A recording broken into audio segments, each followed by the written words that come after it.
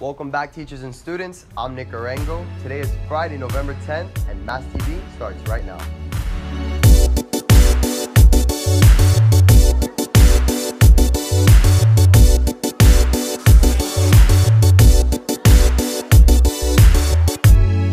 Miami Art Studios had the honor of being nominated for the Magnet Schools of America Merit Award.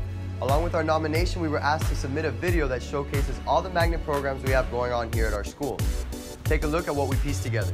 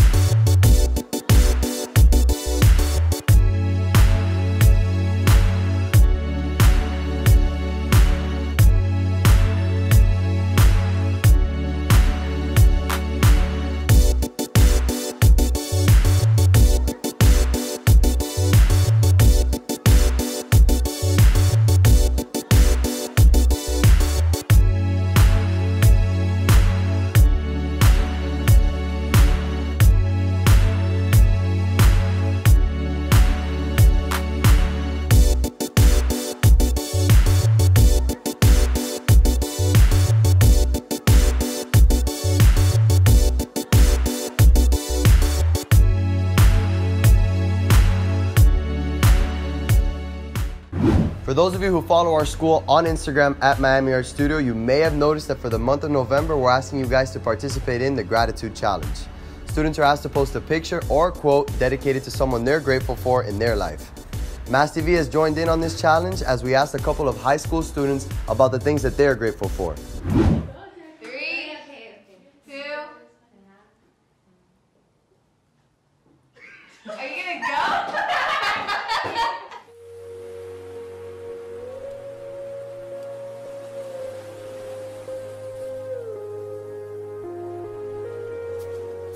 Each day, as the craziness in the world unravels, I'm increasingly thankful for the fact that as a woman and as a young person, I can go to school, because that is seen as a privilege somewhere else, and it's something I don't take for granted, because education gives you a power that nothing else can. I'm thankful for my family, my friends, for supporting me and helping me all throughout high school, and just making me for who I am today. I'm really grateful to have such an amazing principal like Dr. B, who really supports each and every one of us and really tries his best to mold us all into leaders and overall better people in the future.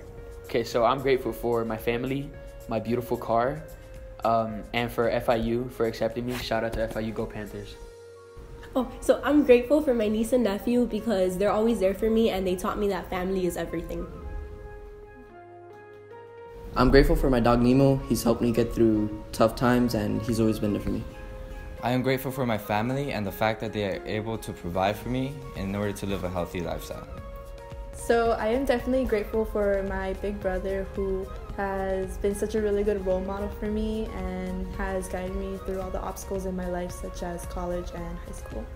So some things I'm grateful for is my health and my family and my friends and Arango versus Reese and all the success that the show has had this year. I'm grateful for my country because of all the opportunities it provides me. A simple example, me being a senior going to college, a lot of kids don't get to go to college. They don't get education such as the ones that we're privileged to in this country, and that's just one of the many examples I could give you as to why I'm grateful for being in the United States of America. I'm grateful for teachers who ensure that we are given the best education possible every day. So I am extremely thankful for the opportunities I have been able to go through because of my magnet, and I'm super thankful for everybody who's been there to support me. I'm grateful for all the friends I've made throughout the years. I've been here for 7 years now, and everybody I've met has made an impact in my life. So I'm grateful for that. For this week's Senior Spotlight, we highlight a student who's known for her role in student government as the Class of 2018 historian, and also for her role in the school's theater department, being the president of the International Thespian Society. That student is Emily Pasteres. Hi, I'm Emily Pasteres, and I have a passion to perform.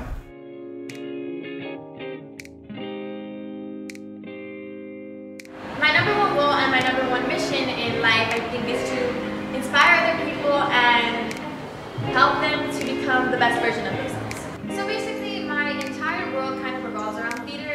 Everything that I do is theater related, whether it's community service, leadership positions, and my actual passion. I have like the biggest drive for theater that I can possibly imagine. It's what I do when I come to school, when I leave school. It's all I think about in everything that I do, and it's kind of something that I would love to do for the rest of my life, and it's the only thing that I can imagine myself doing. I've been performing for as long as I can remember. I think my first lead role ever was Dorothy in The Wizard of Oz. What prompted me to take on these leadership positions is that I have such a strong drive for theater, so obviously being thespian president was something that I really aimed for throughout all of my high school career. As far as senior class, I have been a senior class historian since sophomore year, and I love Instagram, social media. I'm like a social media butterfly, just because I love to post things, I love the stories, I love being able to capture different people and different groups. November 16th and 17th is going to be an amazing show called The Women by Claire Booth, directed by Nicole Kidman, who's the bomb, and she inspires me every day. Emily was the first student I came in contact with coming into the school as the thespian president, so she was already elected the last year, but you could definitely see why she was elected the president. She is super passionate about theater.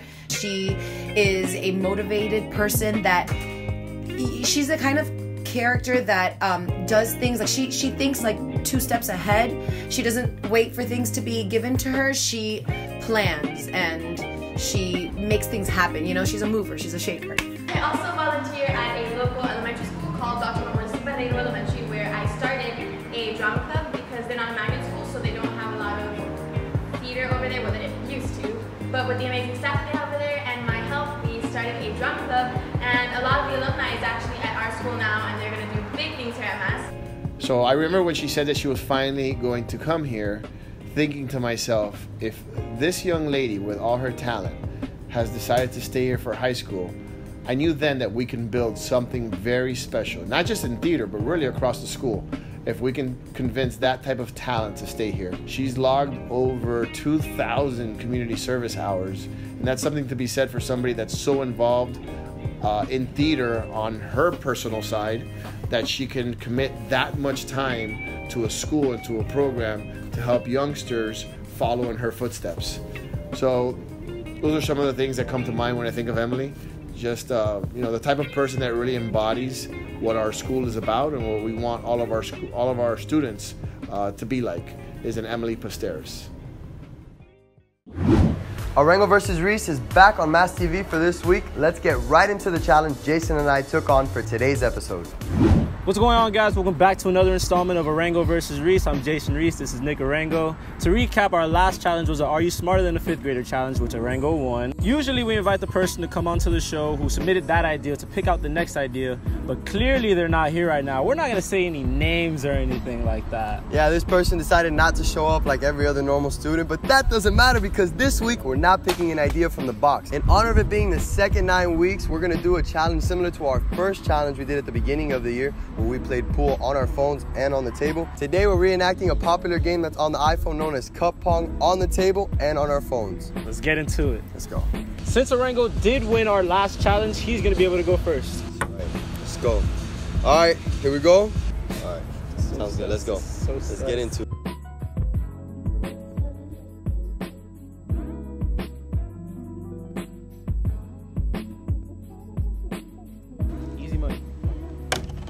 Easy money, let's go. No! Last one. What's up with that? Damn. Let's go! There's a rule, it's called redemption. He has a chance to make all of these without missing. It's just 2, but you know what I mean. Why are you gonna look at me like that? Oh, so much pressure. No, I lost. Oh. That's game. Very good playing with you. But we still have the iPhone game. And we'll see who wins on the iPhone. So Jason won on the table. Always. You don't always win. All right, we'll see you guys there. All right, so Jason beat me on the table. Now I'm gonna send him the invite on the phone. So we can play cup pong on the phone. And we'll see who wins. Let's do it.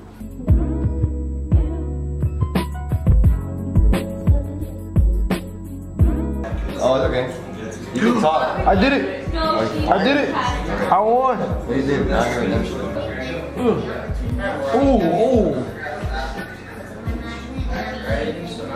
Let's go. I won twice. So, I'm the champion of cup pong on the table and on the phone. Nick here is our loser. Yes, I lost on the table, and on the phone. No, on the phone I've never won in my whole life. That's just excuse. I haven't had played. Anyways, just keep remembering to put in your ideas into the box, room 5209. Put your name, idea, what grade you're in, and hopefully we can pick it out for our next episode. See you guys next week. Thank you for tuning in to today's episode. Remember to follow us on Instagram at mass_news and subscribe to our channel down below for all future videos. And for Mass TV, I'm Nick Arango, signing out.